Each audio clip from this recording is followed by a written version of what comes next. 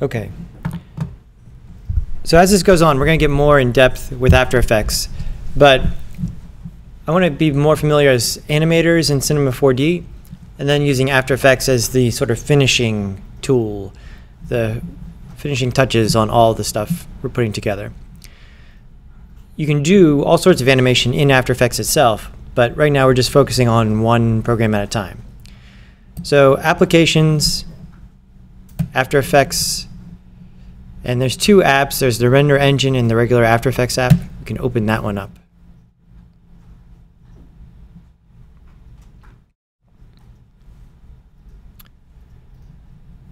And you'll get a tip of the day when you open it up. You can just close that out.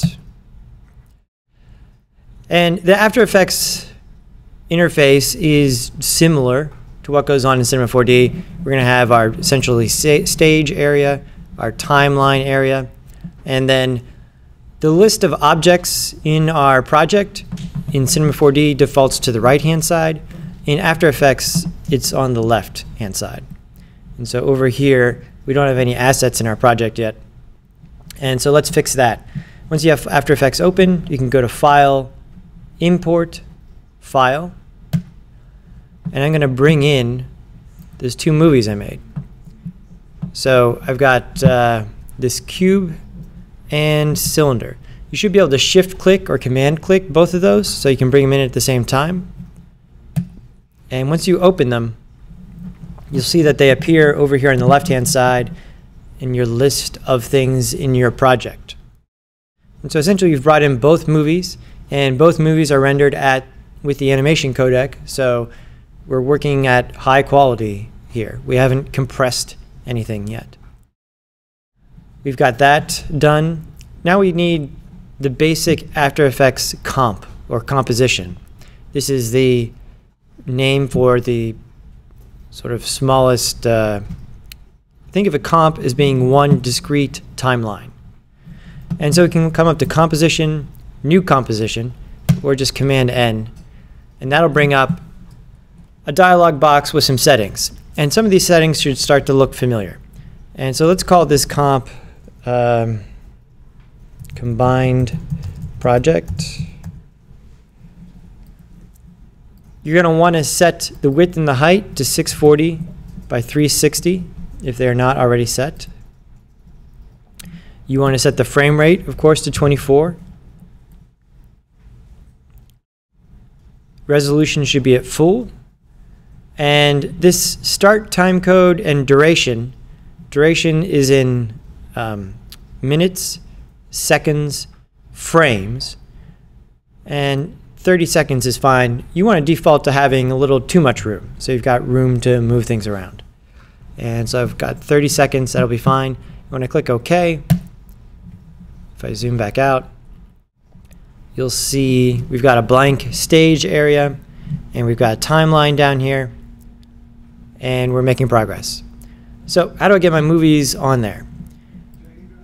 Drag and drop. So I can get both of these, shift click, and drag them down to the timeline area, and we'll see that they both appear on the timeline.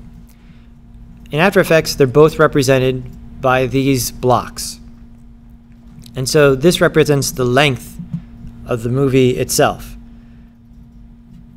which looks right because we had 0 seconds, 2 seconds, 4 seconds, and both movies that we made were 3 seconds, right? Right in between 2 and 4. So we're good. And so I've got both of them set up here. And they're in layers. If I were to switch the order, that switches which one's on top, just like in Photoshop. Just like Photoshop. So think of After Effects as moving Photoshop. Again, I can switch them, and I got one on top of the other. But I don't want them on top of each other. I want to be able to sequence them, right? I want to see one movie and then the other movie. So there's a bunch of ways to go about this, but one of the slickest tricks here, and this comes in handy, especially if you're going to have more than 2. Let's say you've got like 7 clips you want to put in order. I'm going to go ahead and shift click to get both of them.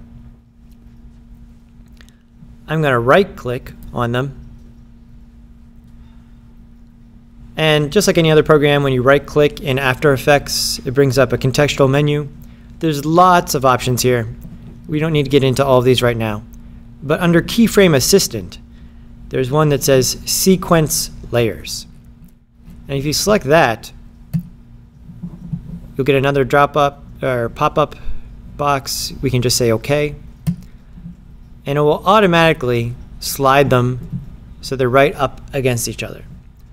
If I were to scrub the timeline now, I see that I get one movie, then the other movie. The order of them doesn't matter so much here right now. But they have one, then the other. And this will sequence them seamlessly, so there's no gap in between the two clips. So you got one clip and then the other clip. In After Effects, most of the time you want to look at part of the timeline, not the whole timeline. And in order to focus on a single part of the timeline or render out a single part of the timeline, you need to control what they call in After Effects the work area.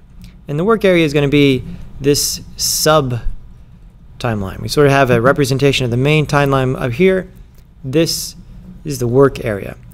And the shortcuts for setting the beginning and the end of the work area are easy to remember. It's B for beginning and N, the letter N, as in no for end. They're right next to each other on the keyboard.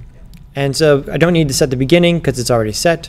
I'm going to slide my playhead over to the end of the movie, and I'm going to hit N, and you'll see that the end of the work area now snaps to where the playhead is. If I were to hit the spacebar to play, it'll now loop the work area of the movie. So we'll see our actual movie, our 6 seconds of footage repeating itself. Now, one of the most useful parameters of Photoshop is the idea you can work in layers and that you can apply effects to many layers simultaneously. And you can do that in Photoshop with an adjustment layer, and you can do the same thing in After Effects. And so you could put one filter on multiple layers. You can also put filters on individual layers, but I'm going to go ahead and rewind here.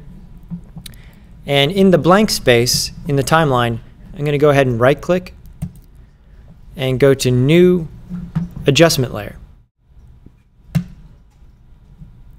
And you'll see that the adjustment layer extends the entire length of the composition, but that's fine because it's kind of a blank, transparent layer right now.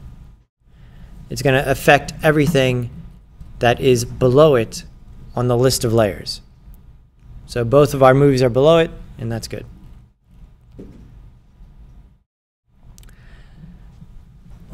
There are a lot of effects in After Effects, hence the name.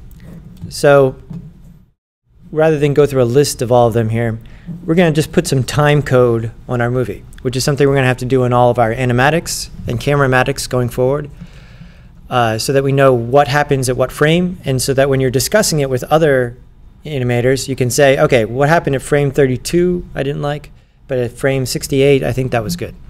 So it's the best way of describing where you are in time. And so if you come over to the right-hand side, you see that there's an effects list, and this is searchable. And so if I just search for time, we'll have some stuff come up.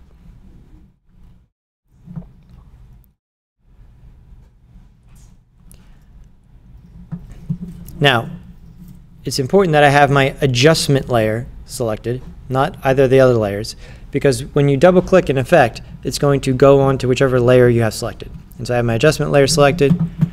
I've searched for time, and under text, there's a time code box. And I'm going to double-click that, and you'll see that we'll get a time code readout. On the upper left-hand corner of the time code readout is a little target, and you can drag that to reposition this.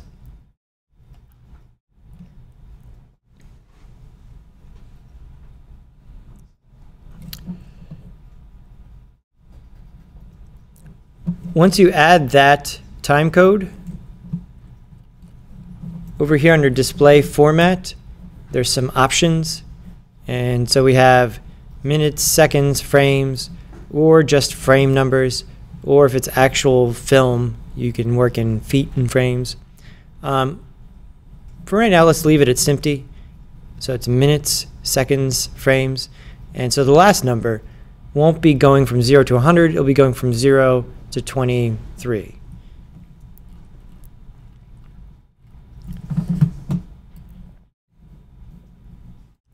Great. So I've got both my movies sequenced. I've got time code on there so I can see what's going on.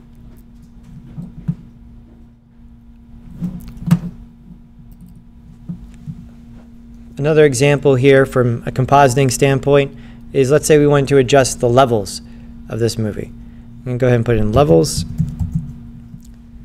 And we get a whole bunch of stuff coming back. Again, I'm making sure I have my adjustment layer selected. I can put multiple effects on a layer. And so I'm going to go to, let's just go to the second one under color correction, levels. I'm going to double click. And you'll see that in the list of effects over here, I have time code, then levels. I want to adjust my image, but I don't want it to affect the time code readout.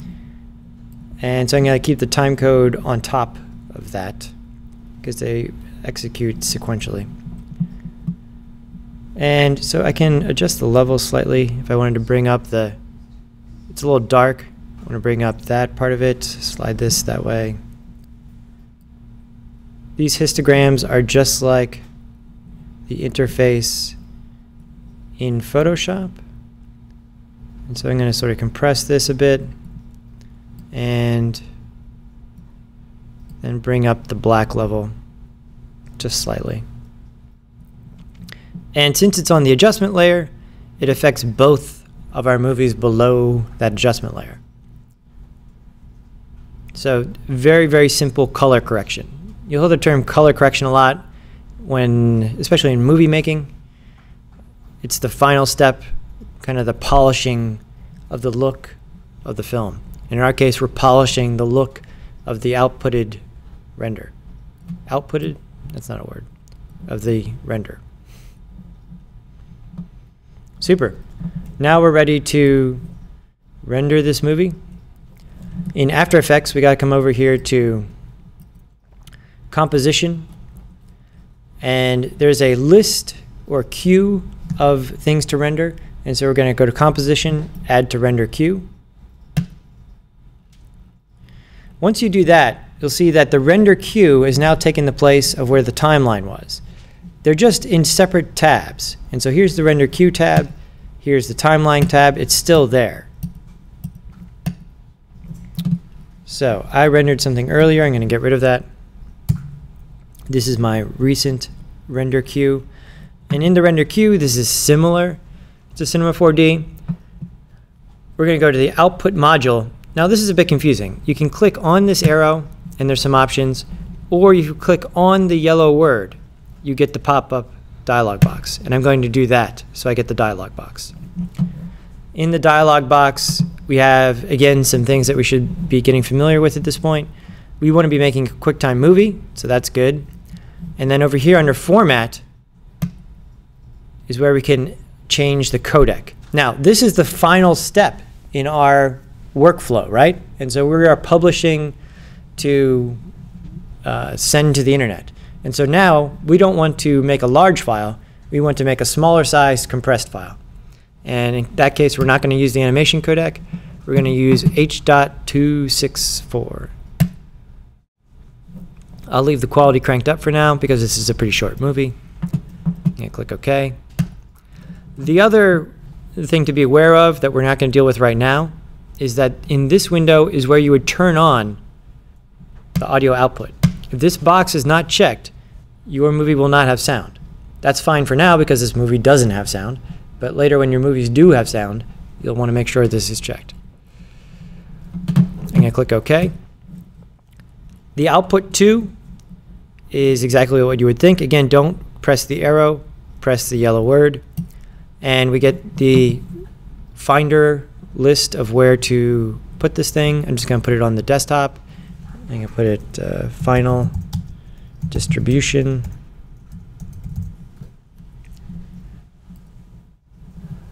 Farina. and save. Now again, you have not made a movie yet. You just told After Effects where and how you want to make the movie. And then the render button in After Effects is over here on the right hand side, and it says render.